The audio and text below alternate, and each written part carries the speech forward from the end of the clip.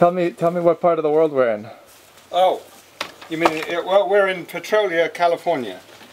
3 miles from the Cape Mendocino, which is the second most western point of the continental United States. 15 miles from the meeting of 3 plates of the Earth's plates. So we're in a subduction zone 15 miles away, which, as you know, caused a 9.0 earthquake off the northeast coast of Japan the other day. And we're waiting, not with any eagerness, for exactly the same thing to happen here. So while we're filming, an enormous tsunami could come up the river, which we've just been walking along, perhaps as far as here, and that would be, your final shot would be a roaring tsunami racing towards our humble barbecue. Does that tell you where we are? It does. What's the most western point in the continental US? You can win bets on this, because when you look at the map of the continental United States, because it's axed more north-south than it should be, as opposed to north by northwest at the top, it looks as though Cape Mendocino is the westernmost point, and you just casually suggest that people might want to wager on this matter. And then you will win, because the westernmost point of the continental United States is Cape Flattery in the state of Washington. And then you just pocket the money and off you go. The other one you can tell people that they'll never believe is that Reno is west of Los Angeles. Reno is west of Los Angeles. That's a complete lie, every That's word true. of it. Look at Absolutely. It's deceiving once again. You Italians are all the same. All right, let's bet on it. And then that's where we are. And what's the plan for today? What are you cooking? The plan is to take the albacore, which has been defrosting here. The albacore is our particularly delicious species of tuna, normally which vanishes into 8 trillion cans of canned albacore. It's caught out here? It is caught by our fishermen, but some of this I think we're going to do on the later in the film, aren't we? Yeah, I'm just getting some preliminary stuff. Here is the albacore, which has been defrosting. But I don't want to waste all my wisdom. Yeah, okay, don't. Let's wait. I mean, it's going to start here.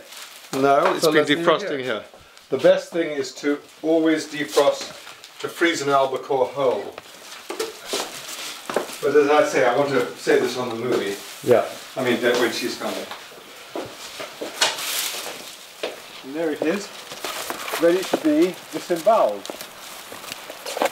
Yeah. Well, I'm glad. That's like a 20-pound albacore. How long ago was it caught? Last fall. Last fall. Last fall. And if you freeze it whole, in its skin, if you've got a lucky to have a chest freezer, you don't even need to wrap it, except you just wrap it in a garbage bag, because the skin acts as the insulation. Wow. And it'll keep up very nicely for a year. But if you cut it up, no matter how well you package it and freeze pack it, it'll taste funky after a while. But this will taste as good as if it was just caught yesterday, or no? Sushi quality. Really? Sashimi of the purest, delicious quality. And here we have some salmon, which we're going to make smoked salmon with. And you salt it for about 4 hours.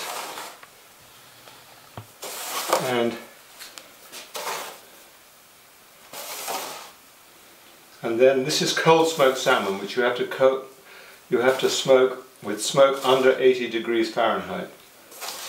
Above 80 degrees you cook it and it becomes kippered salmon, which is what people sell here and people buy thinking they're going to get Scotch smoked salmon, but they're not. But the trick is to keep...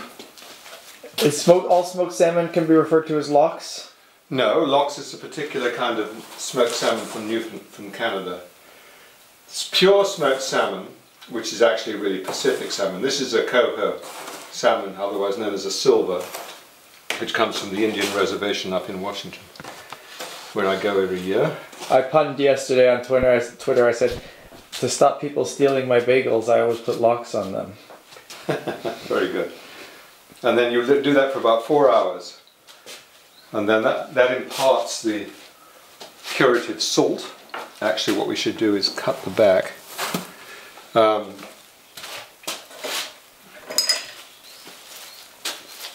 let the salt in.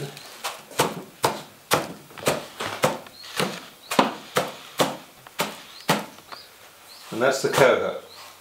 And then after 4 hours we'll wash the salt off and we'll put it in a very slow smoker, which I have, and you have to keep the temperature below 80, which, remember, your blood heat is 98.4 roughly, so you have to really have cold smoke. But I have a device. Let's get Daisy over here.